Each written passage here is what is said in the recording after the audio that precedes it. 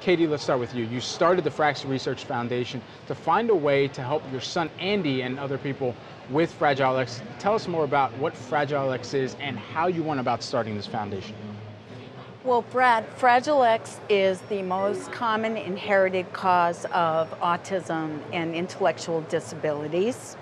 And when Andy was diagnosed back in the early 90s, we had no idea. We had never heard of it before. It was devastating.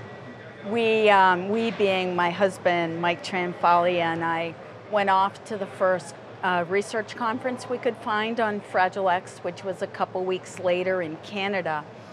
And we met the researchers working on it. And I remember there were 5.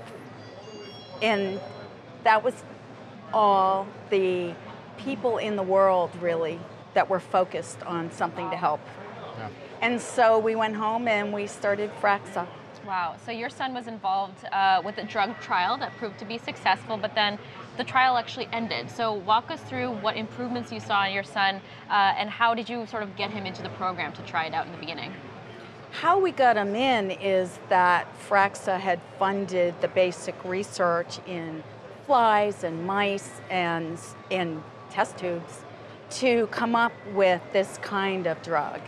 And so we were very excited about it for years, and we interacted with all the researchers.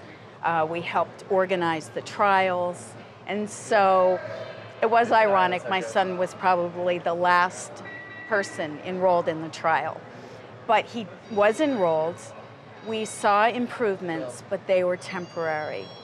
And to fast forward through, what we think that we know is that tolerance developed to the drug. And so now we're funding research at MIT to follow that up, and yes, indeed, there is tolerance, at least in mouse studies. What did I see in Andy?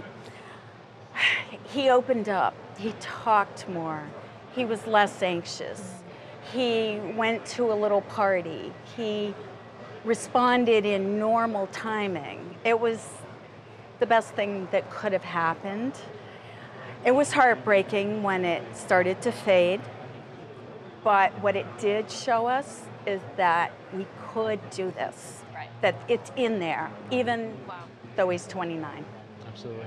Anita, I want to bring you into this as well. In the age of social media and the age of these challenges, ice bucket challenges, to really put more attention around some of these diseases and finding a cure, how has social media and technology played a role in getting the message out there from the chapter's position as well? Well, the chapters have benefited greatly from social media, even in terms of supporting each other. A parent who is going through a really hard time with her child can log on to Facebook, and there'll be somebody around the world, no matter what time of day or night, who will respond and be able to help that parent. So from the support standpoint, it's been really great. And of course, fundraising, publicizing events. In fact, we're having a walk on the 18th over the Brooklyn Bridge, and publicizing it on Facebook has been great. Excellent stuff. So very helpful to have social media, the power of social media to raise awareness. Yes, absolutely. All right, Katie Clapp, president of FRAXA Research Foundation, and Anita Abraham-Inz of Greater New York City chapter. Thank you so much for joining us here today. Thank you.